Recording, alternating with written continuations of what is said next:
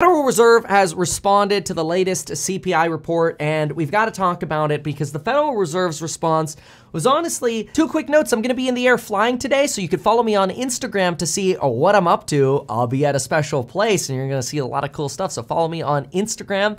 And we did extend the flash sale to the end of the week for those of you who emailed us and for anyone else. 69% off, largest percentage basis sale for the programs on Building Your Wealth. Link down below. Shocking. More shocking than getting 69% off on a flash sale for the Valentine's Day coupon code. Yeah, that's shocking. Anyway, so these responses were great. First of all, we know that inflation came in hotter than expected. We matched the month-over-month numbers. We beat on some of the headline numbers, and really, we showed that some parts of inflation were stickier than expected. And generally, you know, sticky things, you want to kind of clean that up, okay? So how the Federal Reserve responded to it was, in my opinion, surprising. Because markets would have assumed that on a hot CPI report, the Federal Reserve would have responded with, well, I guess this begets more hiking. We're just going to have to keep raising rates and we'll have to stay higher for longer, which that's probably what the markets are already pricing in anyway, given that about a month ago, we were pricing in 1.7% in rate cuts and a terminal rate of 4.9%.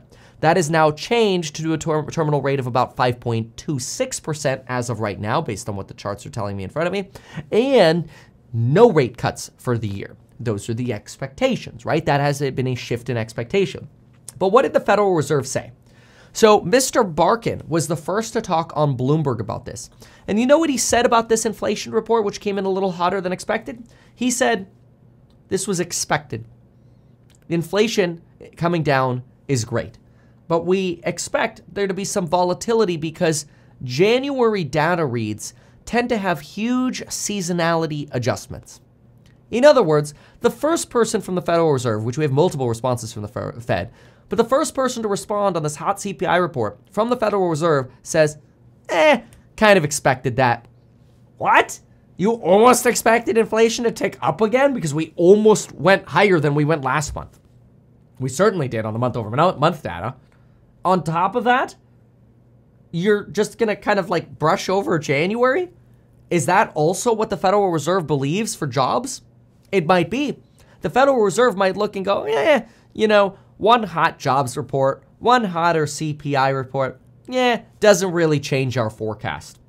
That's pretty incredible.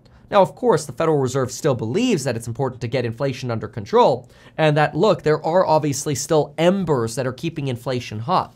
We know that it's becoming easier to hire people, Chipotle, Starbucks, Uber, Lyft, right? There's more availability of workers. More availability of workers with a similar amount of demand means lower pricing pressures, lower inflationary pressures, right?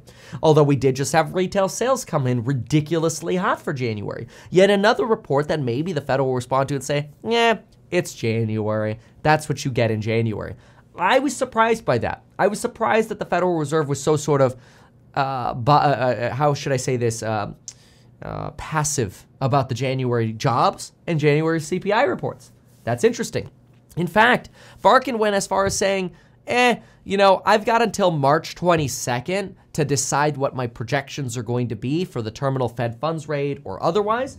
And since I have until until March 22nd, I'm actually going to be getting another inflation report and another PCE report and maybe even another retail sales report by then anyway. I'll get another employment cost index report, right? We're going to get a lot more data, another labor report. We're still going to get a lot of data before the next Fed meeting on March 22nd, which is still 5 weeks away from today.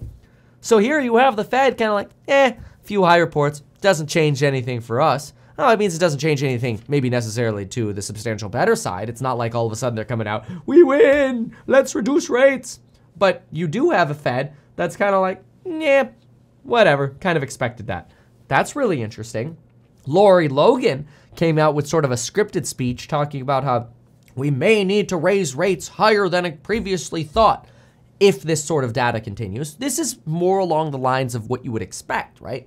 You would expect the Fed to say, look, maybe if the next reports are hot as well, and now it's getting a little harder, well, then maybe instead of a terminal rate of 5 to 5.25%, we need to be like 5.25 to 5.5, or 5.5 to 5.75, right?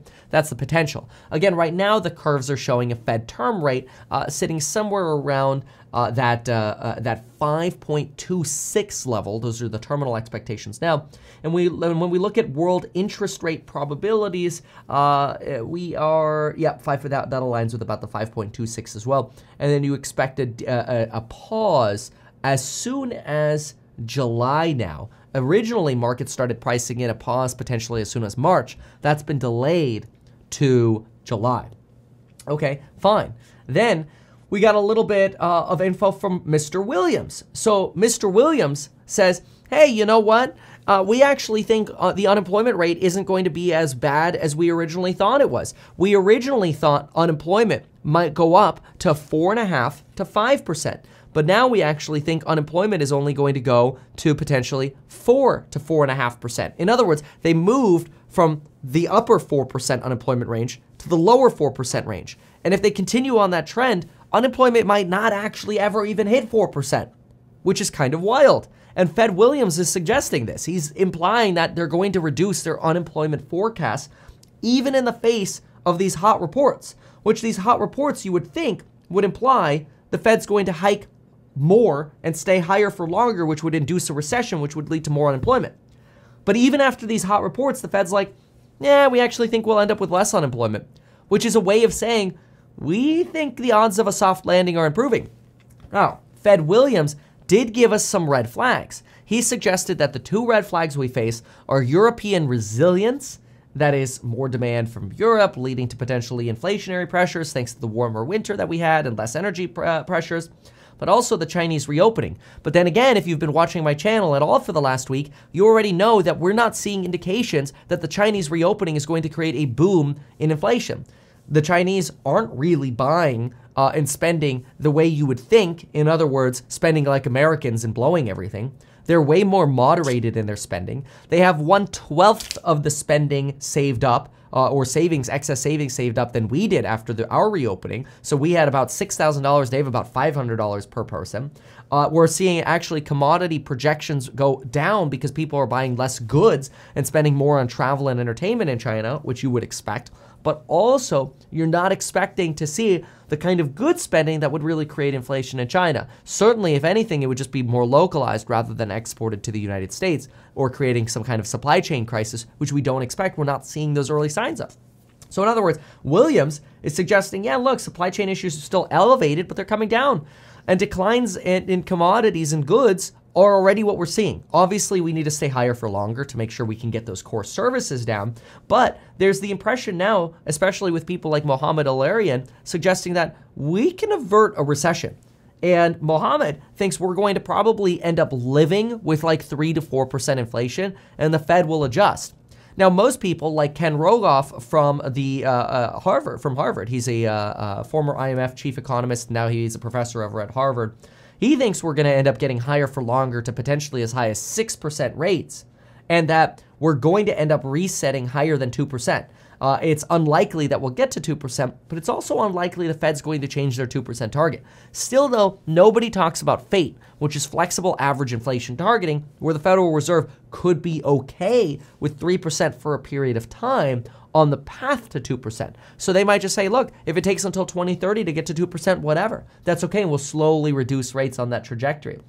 So these responses from the Federal Reserve were really interesting to me, and I think it's because they're seeing some of these really important charts. One of the first charts that's really important to look at is to look at Liz Young. She's over from SoFi, and I think she shared a really good chart.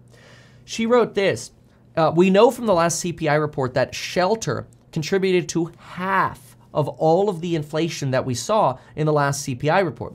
And if you look right next to me here, there we go. That yellow bar represents how much inflation is being created from shelter. And you can see it's actually most of it. And we actually expect that yellow bar is going to flip to below the line in the second half of this year. And that's going to drag your black line of overall inflation potentially negative. That's going to be a big, big, big deal, and we see that coming. In addition to seeing that coming, which is probably why the Fed's actually kind of responding dovish in the face of these hard numbers, is we do see that core services inflation, while it's still high on a month-over-month basis, it's certainly moderated from what we've seen. This is still in line with about 3.5% annualized inflation. But if you look at 0.29% on a month-over-month basis, it's certainly a lot lower than what we'd seen in December, March through June. The first half of 2022 had core like services inflation that was in excess of 0.4, 0.5%. So pretty large bars, and those are finally settling down. So really critical response here from the Federal Reserve. And I actually am very impressed with the Fed's response in that, look, I think they're convinced. As we said earlier, I don't think that Jerome Powell wants to be known as the guy who forces a recession and creates, as his words were, a, quote, tremendous amount of human hardship. He doesn't want to see people lose their jobs. He just wants inflation to come down. And if he could end up proving that inflation ended up being transitory after a few years and sticks a soft landing by preventing a recession and a lot of job loss, this guy will go down in history and people will make statues out of him.